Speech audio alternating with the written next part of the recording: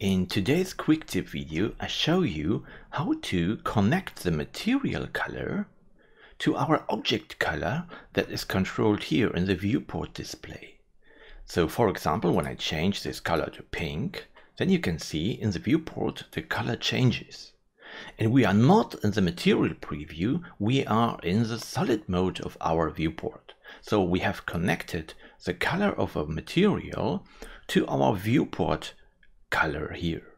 So let's see how this works.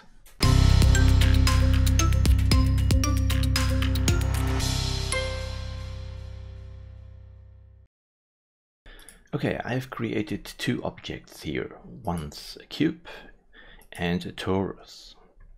So this object has no materials, and I switch here to my shader editor and I create a material for the cube first and tell it you are the cube material, and this one is a new material and it's called torus. Okay, so we have a torus material and a cube material. In the solid mode we don't see the color of this material directly, so when I change here the white to pink, for example, I don't see any changes. I just see them here in the material preview and the viewport shading. Material preview, yes. Okay, and the same for the torus. To see object information, you can go to the solid mode and go to this pull down menu and switch from material to object, for example. But this doesn't change much. You still don't see the material color. To see a color, you can go here in the properties to the object properties, and as you maybe know, you can change the viewport display, and there you can change the color of this object. In this case, the color is white in the viewport. When I change it here to another color, then the color changes. And this is the idea, to connect this color with this color of this material, of the cube. So how to do this? We do it by using drivers. To create a driver for the color values, you just do the following. It's very easy.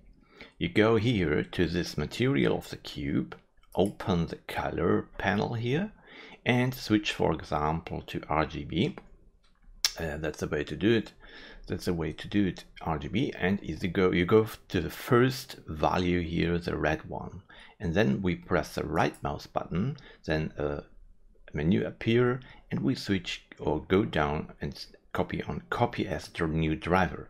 We do this here. It's the easiest way to do this. Copy as new driver. Now our new driver for the red channel of this color value is in the memory. Now we go to the right side here to the viewport color of our cube, and to do the same way, a bit different, we click on the color panel and switch to RGB, and then we go on this R value, press the right mouse button and say paste driver, because we have a copy of the driver of the left one, of the left material color, and now we do paste driver. And now you see the value changes to a pink color. This means here is a driver controlling by this value. So this driver here from this value, from the R value, controls now the red value of this color here. We have to do now the same for all the other values. So you go back here to the color panel, go to right mouse button, copy, go here back and paste the driver, and the same you are doing here. Copy for the blue one here and go to this panel and paste here, you see, to the blue one. And if you want, you can do the same for the alpha channel. So we do it the same. Copy as a new driver, go here and paste the driver here. So what happened now, you already see the color of the cube is now used here in our viewport. So when I change this here, I change my color in the viewport. So it's not only in the material preview, the color will be used in the solid view too. So that's very easy. So what about this object here? I would like to show you a fast way to do the same for a new object, because maybe you need this for the viewport for several objects. So what we can do to make it relatively fast, or in a fast way. As you know, we should we should go here and go here and copy all these values one by one and paste them here. But that's a bit, tricky, or it needs a lot of time. So what I do now is a small trick in Blender.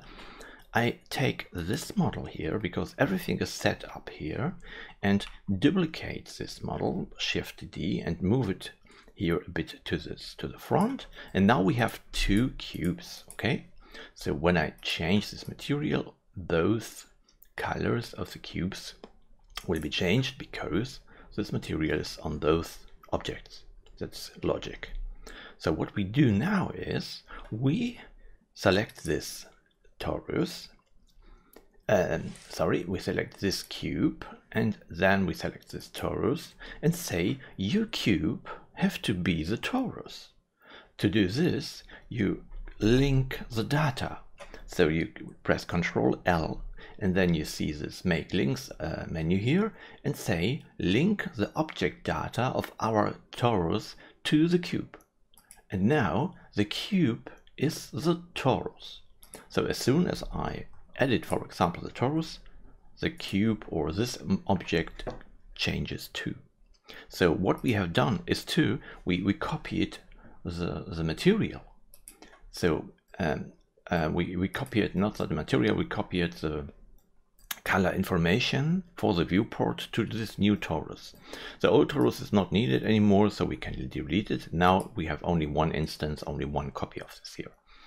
Okay, but we want to have the torus material, the white, or well, let's say the yellow material.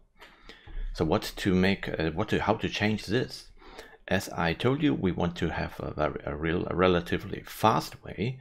So what we do now is we go here and we go to the torus color in the viewport, right mouse button, and then we open the drivers editor.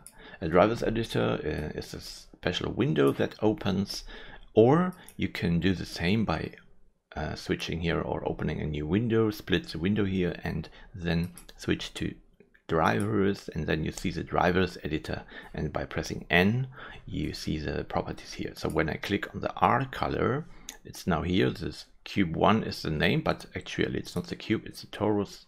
I change it, torus. The name was taken from our object before. We have made a copy, and the copy name was used. So okay, so for explanation. So back to the drivers.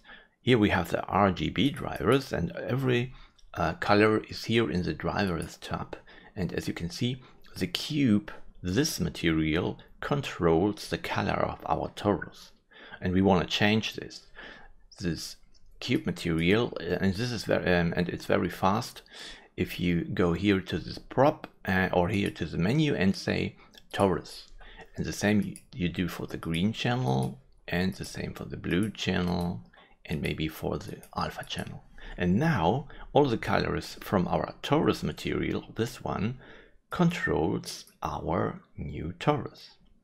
So you see, it's a bit easier and faster maybe than change the viewport display drivers by copying them, but you have to do it the first time, and then you can use this workflow, for example, to transfer the values or the drivers to another object.